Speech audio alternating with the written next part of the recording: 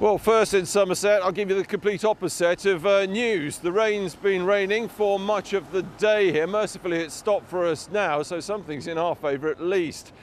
Local people bracing themselves for the floodwaters to rise again. We've been warned of a series of increasingly high tides coming in over the weekend. That'll worsen the crisis with the amount of floodwater here.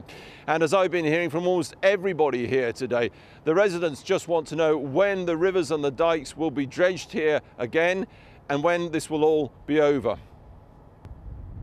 The bridge at Boroughbridge, where they await the effect of today's incessant downpour with the coming weekend spring tides. And on that bridge, the words everyone here is saying. For 30 years, Chris Osborne dredged the rivers of the Somerset levels. He understands the natural ebb and flow and flooding of this area. But this year, he says, is different and unnecessary. Everyone knows someone flooded for the first time, even here. But he had the same cottage for 55 years. Now he's got water in. Never happened in 55 years? Never happened in 55 years. And that's because of dredging? That's because the rivers are choked up and he got the river not too far away, it's true. But the thing is, it's over the top of the banks. The whole village, you see, is built on a high ridge. And many of the villages in the Somerset levels are built on high ridges. And these high ridges were used for building because they didn't flood. Hayley Matthews in Moorland, busy pumping out a home built over 100 years ago and never touched by anything like this. We are not actually on a floodplain. They keep saying on the TV that this is a floodplain. Why did you build there? Why did you live there? It's not. This is a man-made ecosystem.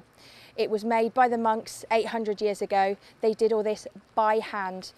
That's true, but those monks were dredging a bog all those years ago. Since then, it's an intimately managed network of sluices, dikes, straightened and dredged rivers. Well, dredged until recently, and that is the issue. Even conservationists here agree that carefully managed river dredging must start again soon. A big event like this is going to have impacts. Wildlife is under stress, but we're much more concerned, I think, about the local community, which is under real stress. Wildlife will bounce back. It will bounce back if we have a healthy environment. And yes, we can do dredging alongside looking after wildlife.